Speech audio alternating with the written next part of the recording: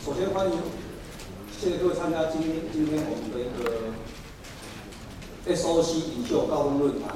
那大家都知道 ，SoC 在整个 IC 设计里扮演一个非常重要的角色，那也是在台湾 IC 业界会迈向另外高峰的一个很好的契机。可是呢 ，SoC 设计本身是环环相扣，缺一不可。如果说你是专注一部分或是另外环节，其实你的 SoC 是一个蛮强，你是没办法把它做得非常完整。那我们今天很荣幸有邀请到业界从我们的 IP 还有这整个 IC 设计以及帮助 EDA 做验证，到最后的应用端，还有整个人才培育，还有这业界的一些像医学、CIP 等等。所以呢，希望通过他们的一些经验，那把他们一些看法来跟各位分享。那按在这个身为这个 IP 的这个整个产业界的这个上游厂商，我们觉得在整个SoC设计环节上来讲，非常重要。所以我们邀请到这些产业界的一些领袖呢，希望来各位分享他们的一些经验跟看法。我想借由这个 panel 这个机会，那我们首先我们邀请到这个 ARM 的营运长 CTOV Tudor Brown。Tudor 他本身是 ARM 的创始人之一，那他在业界有非常丰富的经验，那还有他对我们在整个半导体客户，他基本上来讲也有一个深厚跟客户群来讲一个非常深厚关系。所以以他这个角色来讲，可以非常一个宏观的这个看法来分析整个 SoC 的安全。所以 Tudor， 以你是个 CEO 在 ARM CEO 的角色，你会跟我们分享你对全球 SoC 产业发展趋势的一个看法。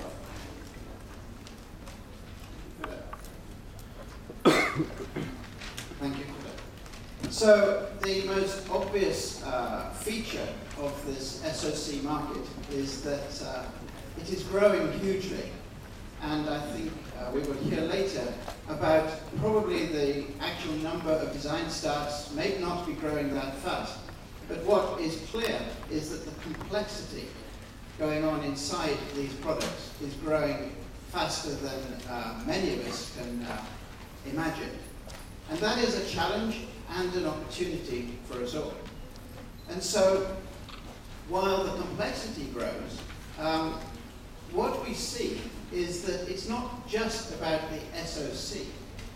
Actually, many of the products that are now using what we think of as SoCs are actually much more complex than that.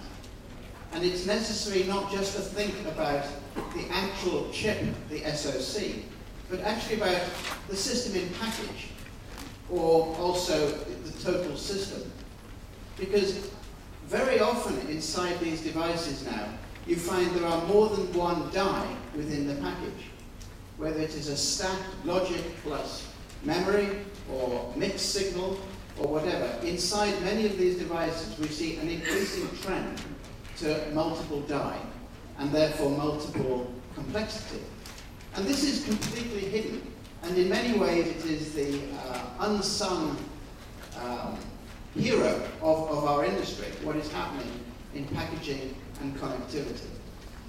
But of course that is only possible because all of the die within that package are using less power, or at least not increasing in power. So where we see very high power consumption, it's not possible to integrate and miniaturize these systems.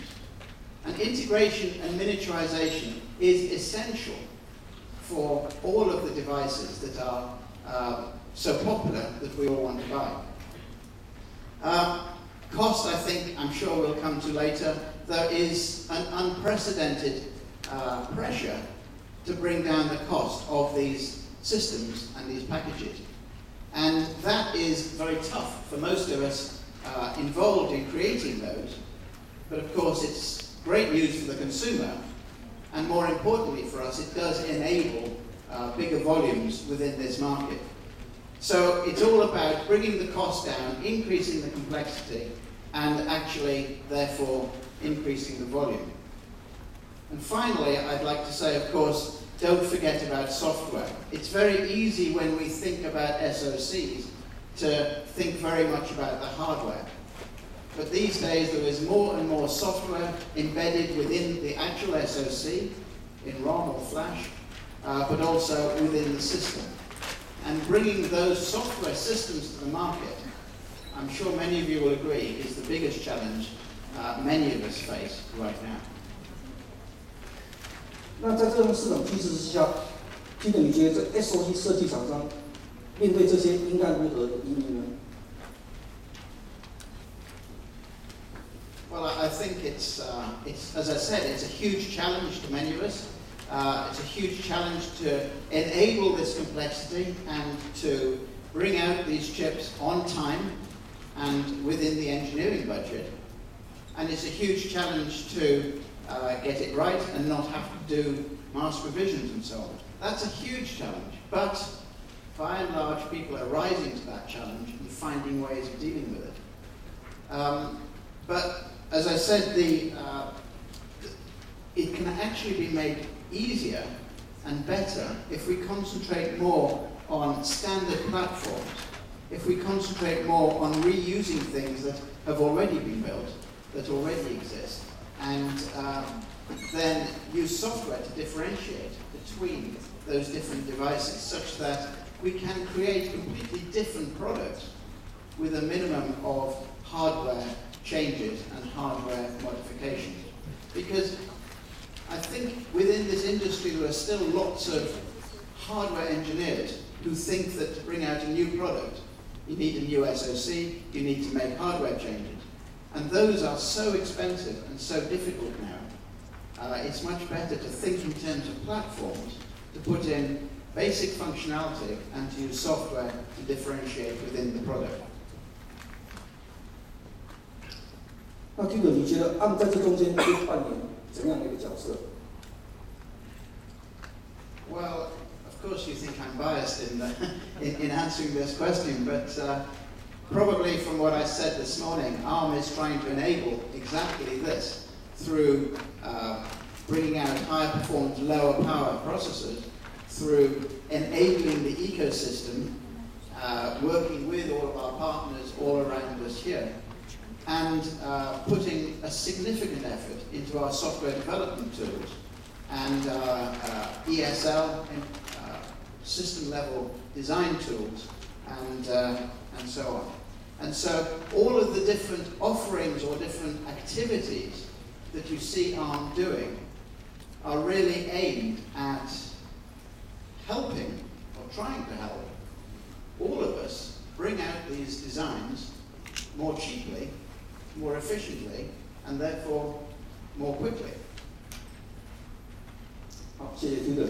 那从 Tudor 的分析来看，大家只了解 SoC 设计可能是非常复杂，并且软体不只是一个硬体而已，那软体扮演一个非常重要的角色。那ARM这种提供扮演一个希望建立一个标准的平台，让这 SoC 设计来讲会更顺畅。